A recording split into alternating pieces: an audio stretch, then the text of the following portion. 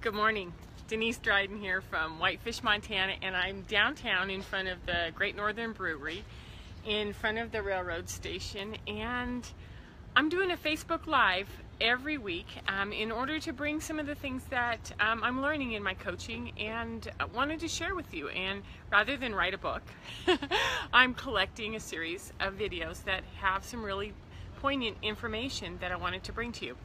So for those of you who've been following me on Facebook, I've just returned from the Transformational Presence Global Gathering that was in Chester, Connecticut.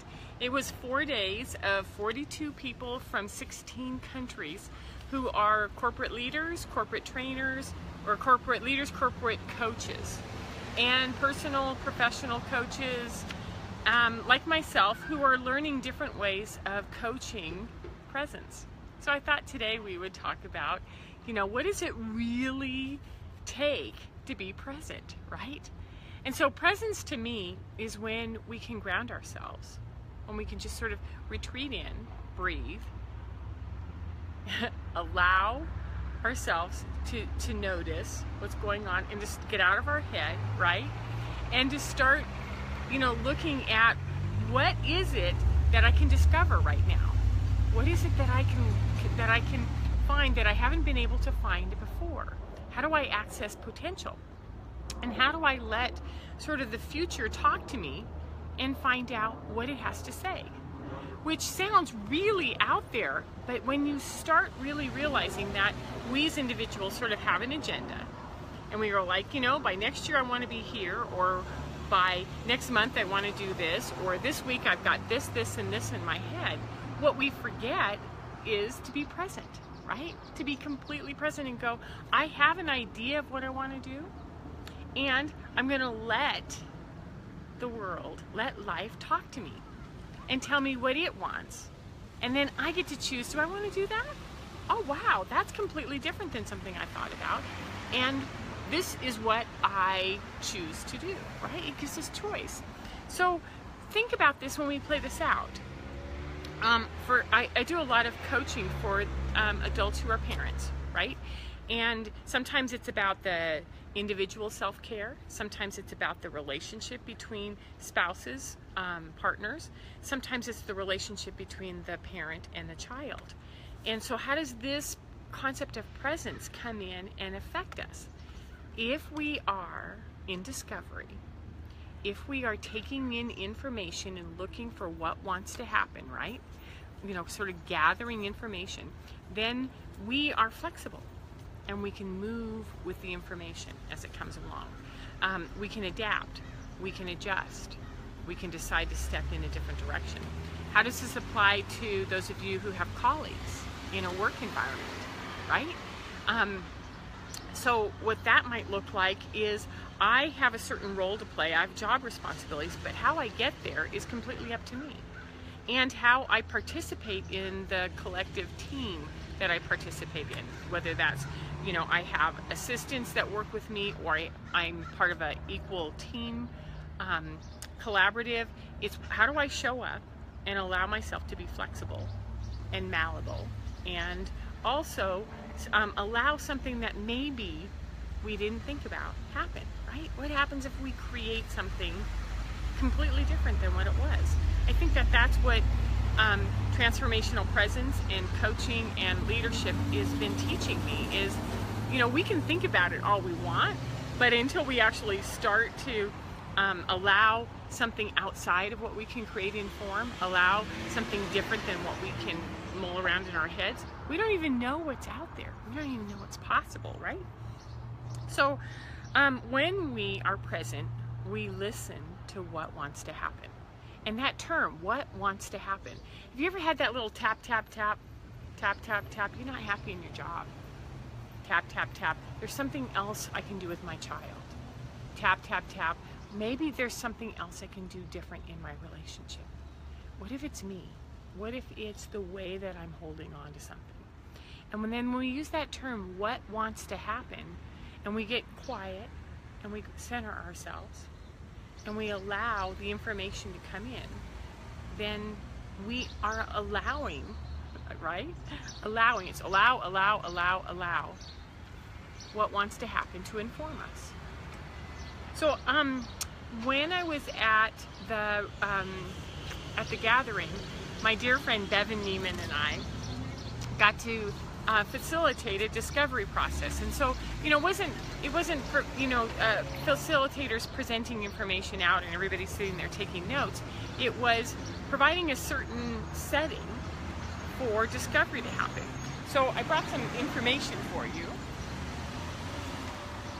So what we did was we were charged with the topic of how to take fierce gentleness and ferocious love, which is, daunting terms, and then approach it from the position of a spiritual warrior. Like, what if you are just empowered in who you are and what you know how to do, and you know how to hold this kind of fierce gentleness, like this empowered gentleness, and this ferocious love, which is, how do you let love get big, and then how do you represent yourself?